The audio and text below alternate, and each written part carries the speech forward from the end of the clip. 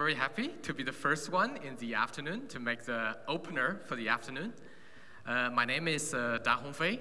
I'm the co-founder of NEO. My topic today will be the promise of smart economy. And to do that, I need a clicker. So where are the clickers? Hi, guys. Today I will talk a little about the history of NEO, before NEO, about myself, and then my understanding of blockchain and why it is so important for the future smart economy, and then what NEO will do in the future smart economy. I will talk a little about when I was in college. I'm not a computer science major, but one of my hobbies in college is to dig into the deep level of computers. Because I went to college in 1997. That is the year that internet, or people get access to the internet in mainland China. I started to play with the computer. I tried to crack the software hard disk lock in the computer labs and try to teach myself assembly language and then write my own hard disk lock and install it into the computers in the lab. So it becomes a real personal computer for me. So I spent a lot of time doing a lot of research and learning computer science. And then the other hobby when I was in college is economics. I came across a blog called New Institutional Era. This blog introduced me to the Austrian and Chicago School of Economics. So I became a free market believer.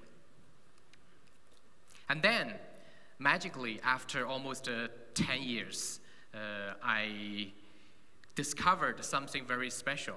That something is called Bitcoin. It is also, I think I read it from a blog. It described how Bitcoin works. And then I instantly fall in love with it because it combines two things, two of my hobbies when I was in college. That is computer science and economics.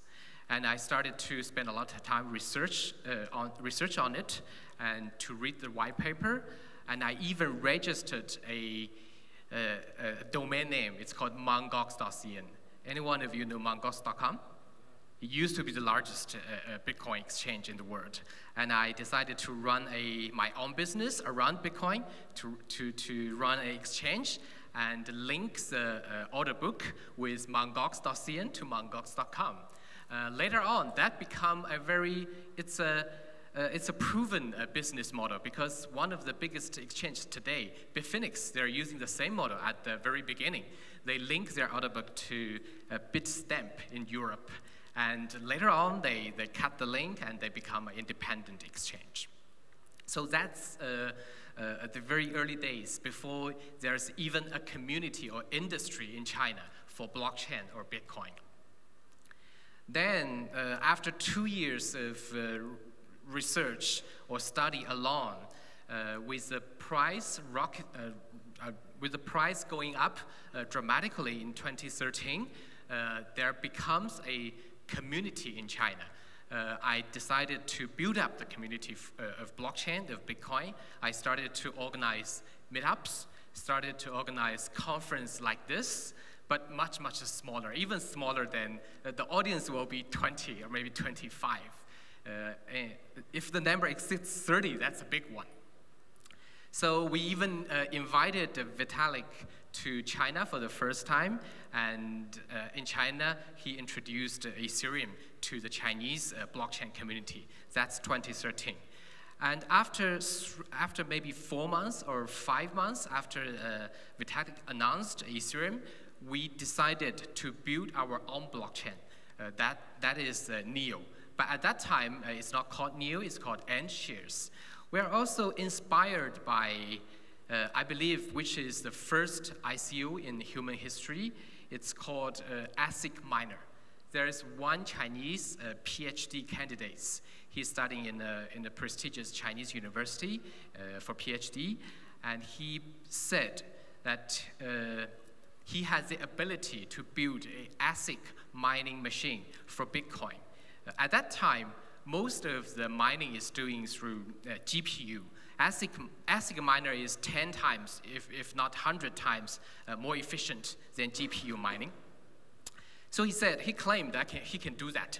But the only problem is he doesn't have the money to do so. So he posted a Bitcoin address and asked people to invest in his business idea. And he promised to give people a share to share the profit, the future profit.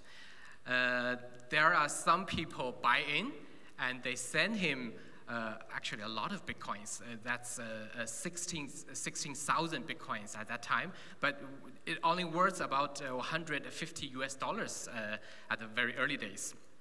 And with that money, that guy successfully built a ASIC miner machine and a business around it.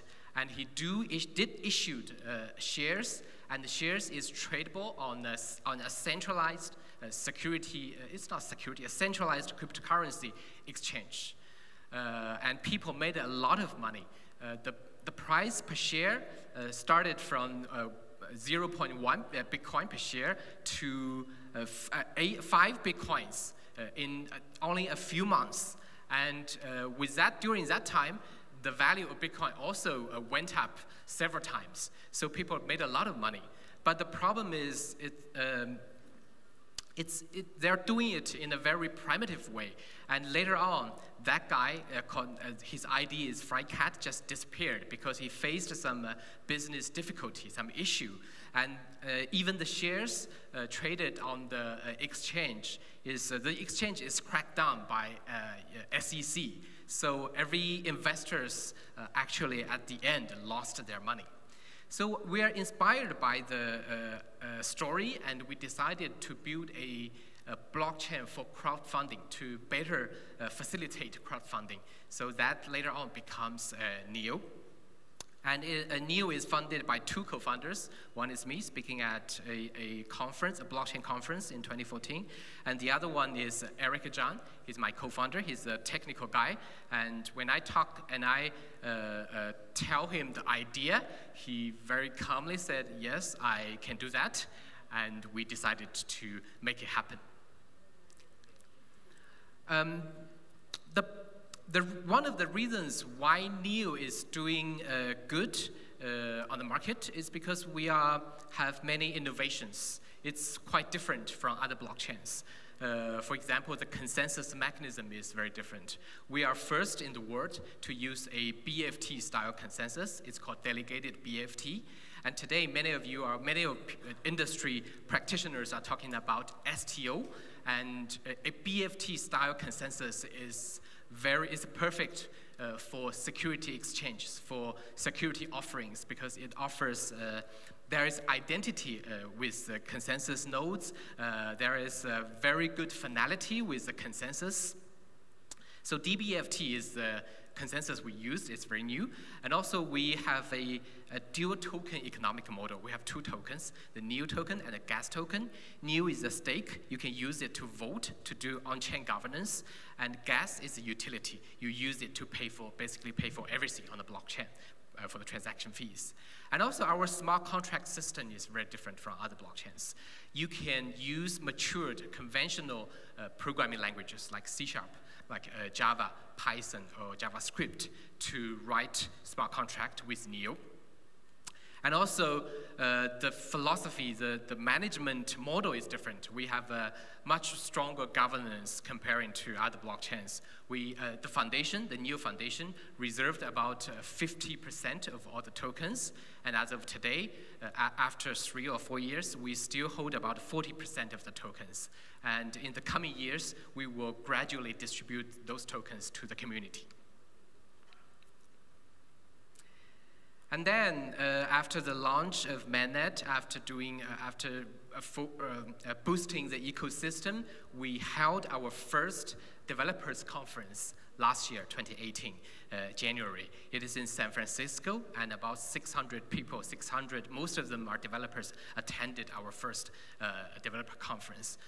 They're coming from US, coming from Europe, from Asia, from every corners of the world. And this is our second developer conference. It happened in Seattle only 1 month ago, and about 400 or 500 developers attended the conference, and it's a my experience is a very good experience. So today, NEO is having a very strong, very diversified community across the globe. This is the history of NEO, and I'm going to talk a little about the understanding of blockchain and why it will be the infrastructure for the future smart economy. First, blockchain is a distributed ledger. It's a distributed ledger technology, a DLT. And second, it is also a platform for decentralized applications. So people can build applications on top of this, on top of the blockchain. So it's a platform. But NEO is not a private platform. It's an open platform. Blockchain is an open platform. It's more like a protocol. So if you follow the protocol, follow the specifications, your implementation can directly talk to other people's implementation. It's completely open. So it's much like a network protocol, like TCP/IP. When we talk about TCP/IP, we think of internet. And a lot of people said that the traditional internet is for information. It is very good for delivering information, but it's not so good for delivering value. A blockchain is like a value internet. It's good at transferring assets, transferring currencies. Anything have value. But my understanding of blockchain is more than that. I think blockchain is also a new institutional technology. An institution is a system that human invented to organize, to better facilitate production, facilitate the human society. Our legal system is an institution. Company is a kind of institution. Even marriage, even sometimes culture is a very loose institution. But blockchain is a new way to form new institutions. We've seen many, any of you know DAO? The DAO that being hacked on Ethereum. The DAO is like a new institution. It's not a company, but it's some organization that is set up by the inventors and also obeyed by those rules defined by computer languages. Within human history, we have different technology, different ledger technologies, and different technology will bring us different level of collaborations and economies. In the very ancient time, we are in primitive economy. It's a hunter-gatherer society, and because the ledger technology is so primitive, there's no way to define your property. So there's no real private property. All properties are egalitarian. And so the collaboration is only happen in a very small circle, maybe in your family, maybe in a kinship or a tribe level. And then we move on to agriculture economy. Within agriculture economy, we have new ways to record things. We have tally sticks. People even invented double entry bookkeeping. And with this technology, we have a better way to record ownership. And for the first time, we see a very limited private property ownership. Some of the personal properties belong to you, but the land, the means of production belong to the king or to the lord. And we saw a bigger level of collaboration. Collaboration happens at the township level. And then with a lot of inventions, we moved into an industrial economy. In an industrial economy, most of the societies are in their political system are either capitalism or market socialism. And we have new technologies like spreadsheet, like digital ledger, even distributed ledger to record things. And now we see a very a fine defined ownership. We have private properties, and only with this kind of new ledger technologies, we can have public companies. We can issue those tokens to all the retail investors across the nation. So the collaboration happened at a much larger scale, at a national scale. And what's next? I believe we are moving to the next phase of human society. We will see a new kind of economy called smart economy. And at smart economy, everything will be digital.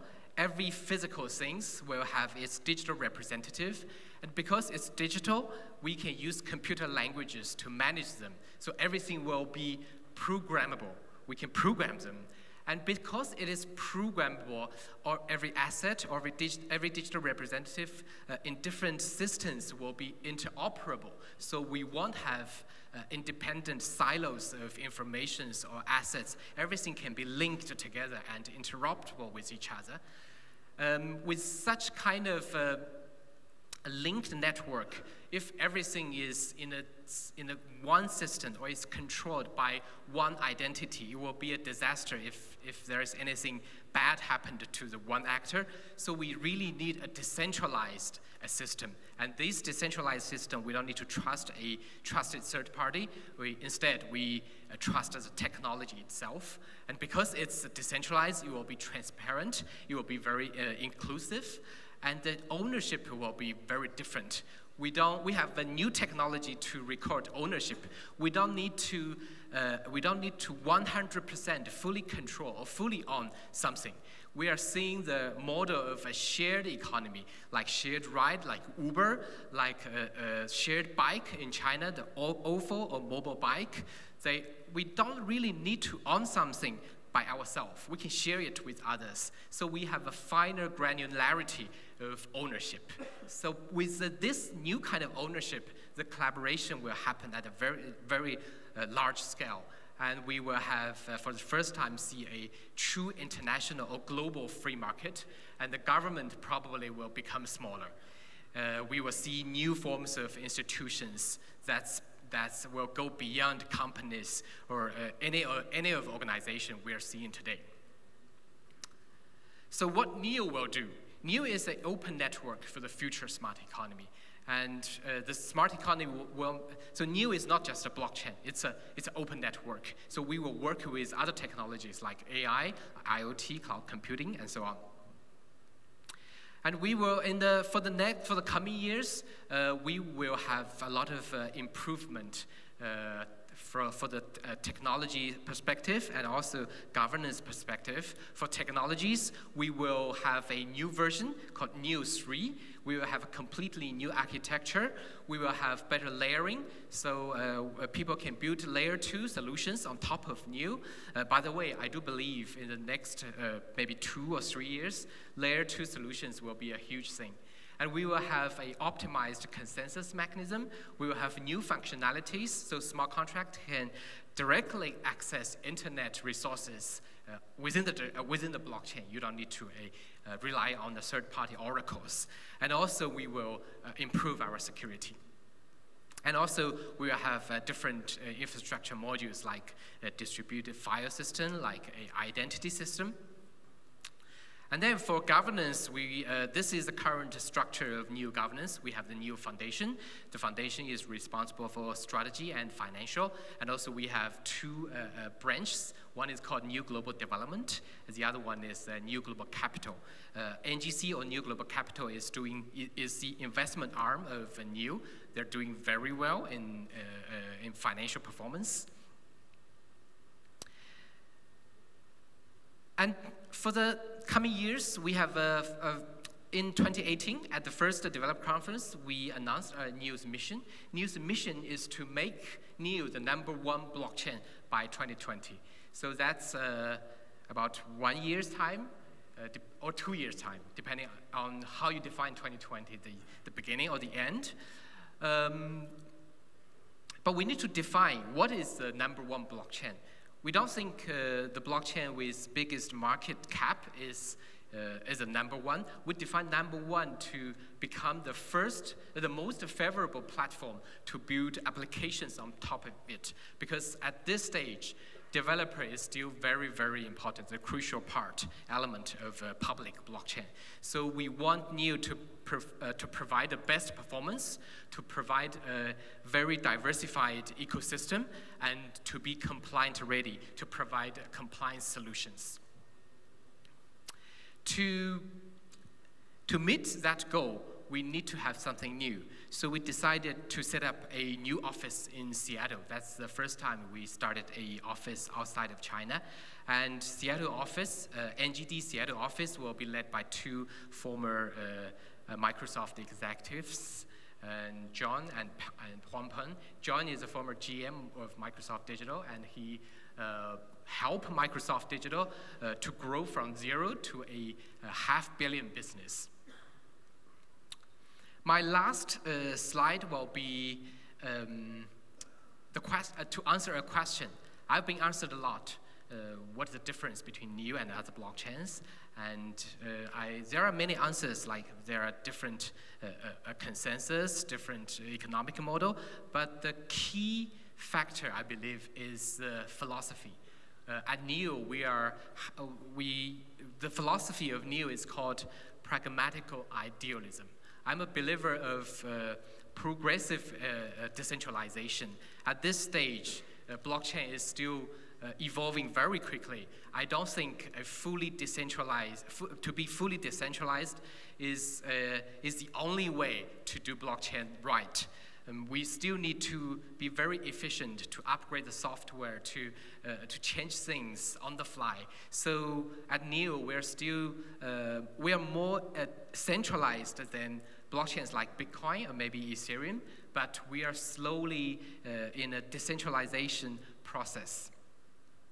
I very appreciate the quote from a motivational speaker called Simon Sinek. He said, pure pragmatism cannot imagine a bold future, and pure idealism cannot get anything done. It's the delicate blend of both that drives innovation. So let's keep the hard work, and let's work together to make the magic happen. Thank you very much.